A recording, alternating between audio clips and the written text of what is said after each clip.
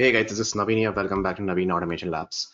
So one more simple interview question, and then this can be used in your framework or when you are doing some development.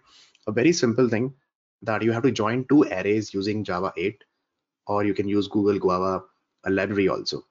This array could be any string array or any primitive type array like a long integer or any floating type array also. So let's talk about first. I have two arrays in this particular main method. I just randomly created, let's see, one batsman one array, and this is a bowler array. In batsman, we have these Rohit, Virat, Dhawan, Shreyas, Rishabh, and Shubman. And in bowlers, we have around 3 plus 2, 5 elements are available. 5 string elements are available. Now, the question is that you have to create a combined array out of these two arrays. How will you do that? So we can use Java 8 streams, which is very simple. I simple write arrays class, I'll be using it. Arrays dot stream I'll be using, and then I can pass my first array over here. My first array name is batsman. Okay, and same thing I'll be doing it for the second array also. Let's see, this is for bowlers, and I'll store the stream will give you one stream of a string. So I'll store inside the stream of a string, and let's say this is my stream of batsman. I would say as bat, and then which is equal to this. And the same thing I'll be writing for the second guy also. Let's say this is for bowlers, stream for bowlers as bow. And there's a stream we have to import from java.util. Okay, so these are the two streams that I have created. Now I can use once again the stream class dot. I can use this concat and I can pass both the streams. So I have my first stream as bat and as bowler, like that, and then I have to convert into a combined array. So there is a method, two array method is available, but instead of the first one I have to use the second one. It's two array, and let's see, I'm just declaring one size and then passing with the help of lambda and then creating one new string array. And we know that, okay, when we have to create the any string array, we have to give the size. So whatever the size that you are getting it, the same size you can pass it over here. You can take any element, guys, E, A, B, C, D, whatever the name of the size variable, you can use it anywhere, and then put a semicolon. I hope this will work.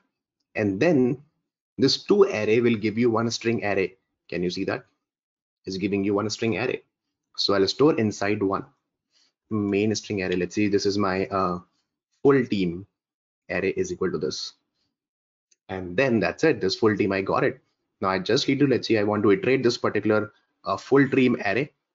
So I can use a simple for each loop having the string type of elements. And what is the array name? This is a full team array. And then I just want to print system.out.println and print the value of s. So let's see it is working or not. So right click on it, run as Java application. So here you can see that I'm getting the complete team over here, complete elements, all the elements from batsman and the bowlers. So this is a very simple thing. You can use it with the help of streams. You can do that.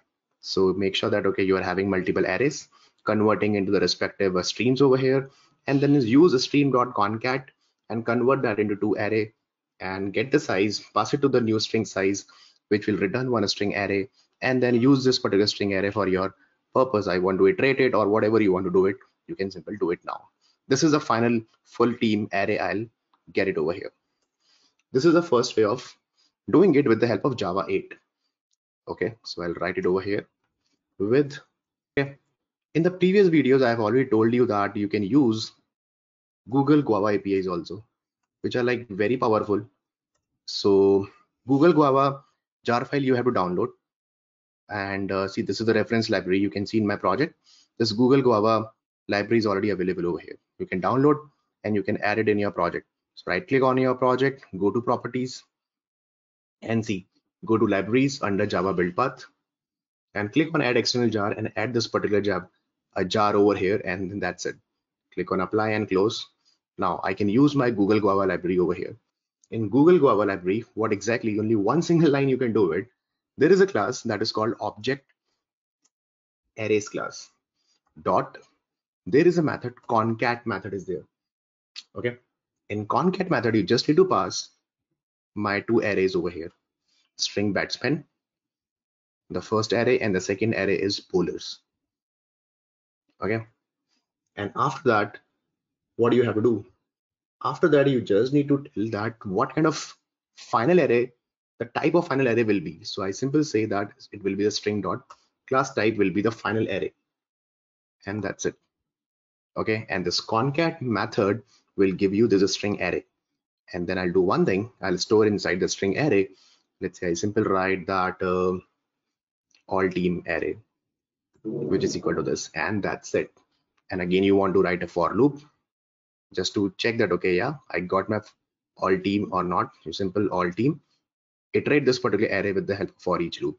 So I'll do one thing. I'll create a separator over here like this, and then let's see, I'm going to print it. Am I getting the right print or not? The complete list, you should get it.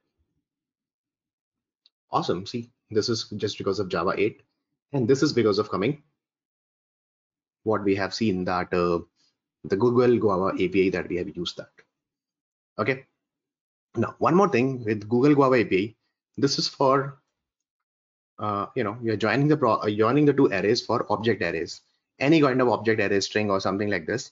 What if for primitive types, right? Primitive types arrays also you can have it. So for example, let's say I'm going to create two primitive types array over here. So I simply create primitive type means integer type or floating type or a double types like that, not a string or any object type. So for example, let's say I'm just going to create one integer array, let's see, array number p1, and then I'm creating one p2 array. These are the two primitive types array. And then what exactly you have to use now? So now with the Google Guava API, what exactly you can do is again, you can use, instead of object array, there is a class, I just forgot. Yeah, I think in ints class dot concat. Yeah, this one you can use it, and concat with the p1 comma p2. That's it. And this concat will give you integer array. Can you see that? Awesome. So this is a combined array of p1 and p2. So let's say this is a p3 array, which is equal to this. Now this p3 array is having both the content, and I really want to iterate this p3. I have integer type of data. Let's say integer I. In p3, I'll just simply iterate it. System.out.println and print the value of I. So let's see, I'll create one more separator over here so that we will get the separate output, and then let's run it. So awesome. See, you can see 1 to 10 is getting printed over here like this. So this is the power of Google Guava API. One single line you can solve it, and then performance also it's really good, and it's quite famous, provided by Google. You can use it in your project and then start using it for such basic operations on arrays or something like this. Okay, so remember this thing. People might ask you at the time of interview, but this Java 8 stream also people might ask you, or maybe Google Guava is not important for interview, but important for your project point of view. You can have certain libraries in your framework. So that's all for this particular video, guys. I hope you are learning from this particular channel. The really good content is coming, and please subscribe to the channel. Press the bell icon to get the notification for the next video, and I'll see you in the next video. Till then, take care and God bless you all.